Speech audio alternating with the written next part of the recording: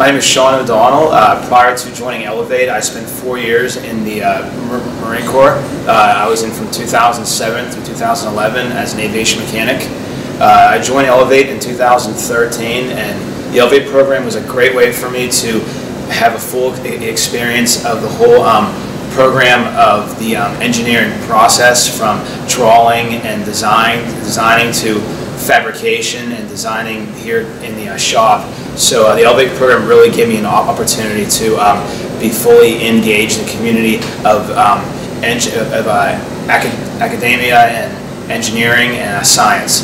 So my current role here at Hurl is an engineering assistant.